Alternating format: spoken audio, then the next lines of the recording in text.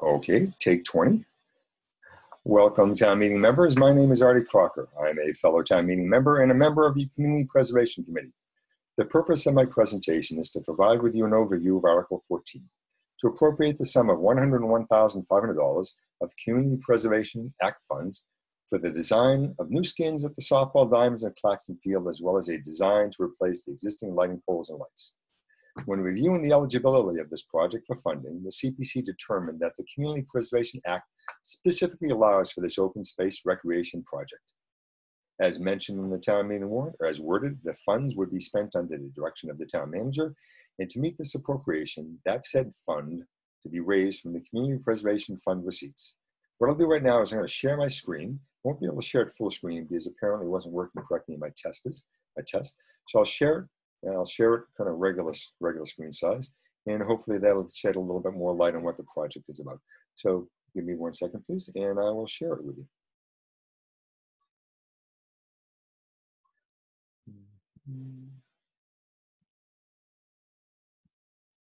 Again, forgive me. I'll be with you in 1 second. Okay, here we are. So I believe you can, oops, no, sorry. I lost full screen mode. There we are in full screen mode, and it's shared. Okay, so there we are. Hopefully you can see that. You can see that.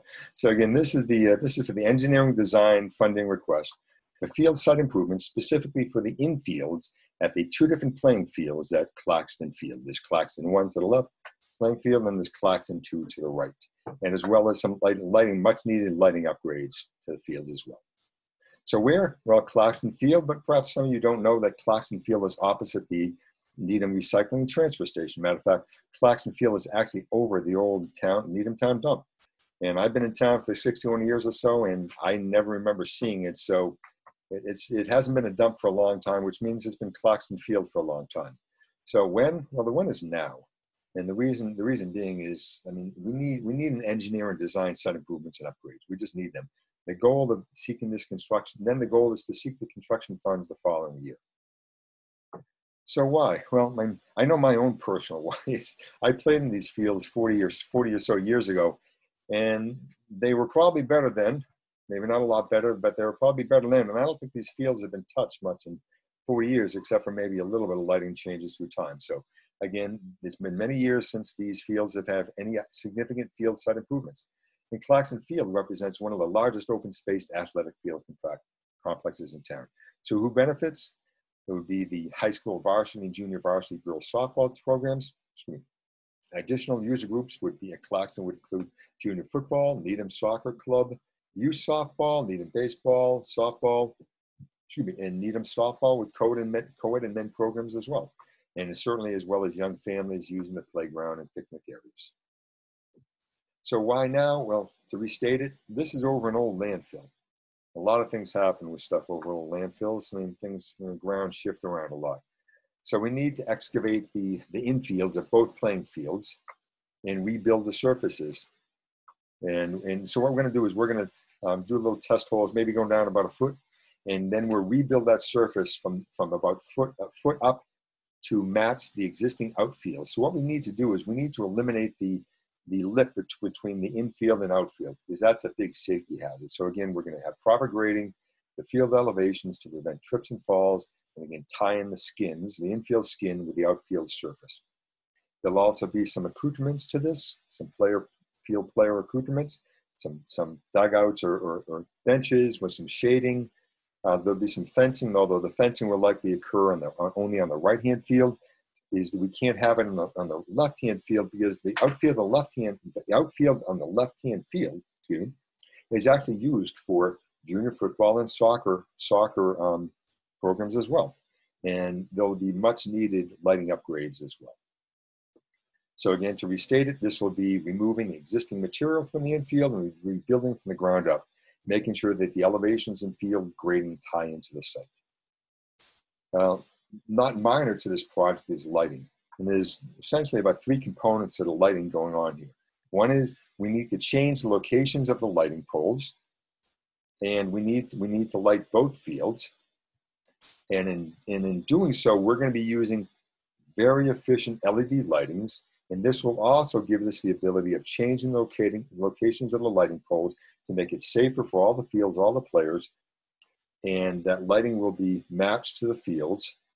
But then two other very important components to this is, so the lighting will be very efficient LED lighting, which will be much cheaper for the town to operate. But also this lighting is going to be remotely controllable.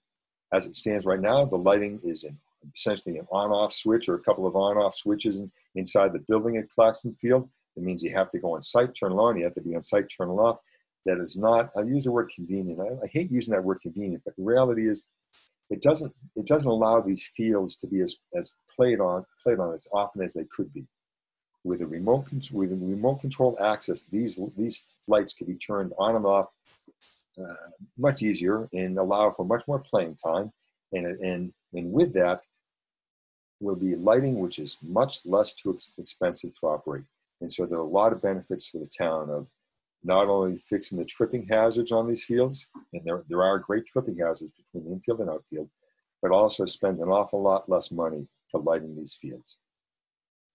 These are just a few other pictures of the fields. We're talking, you can see in one of the old lighting poles here, which I think is actually still being used, one lighting pole or a couple of tall lighting poles even that were added quite a number of years ago at this point. And those lighting poles will all be replaced, be relocated with very modern, very inexpensive to operate LED lighting, and also controllable from remotely. And as mentioned, there will be some accoutrements. We're talking split-layer benches at both diamonds, some no-mow areas is what they're looking at, some warning tracks, some potentially scoreboards, the need for some additional landscaping. Certainly shade structures will be of some benefit. And fencing, the fencing would be on the right-hand field, as mentioned. I believe I'm repeating myself now. That's okay. In the right-hand field, and it can't be on the left-hand field because they put the fencing in the outfield, which is shared by football and soccer programs. And with that, I will say thank you very much. In conclusion, the Needham Community Preservation Committee unanimously recommends the adoption of Article 14 to the appropriation of some $101,500 from the Community Preservation Act funds for the purpose of design of the skins and lighting at Claxton Field. Be well and see everyone at town meeting, and thank you very much for joining me. Take care.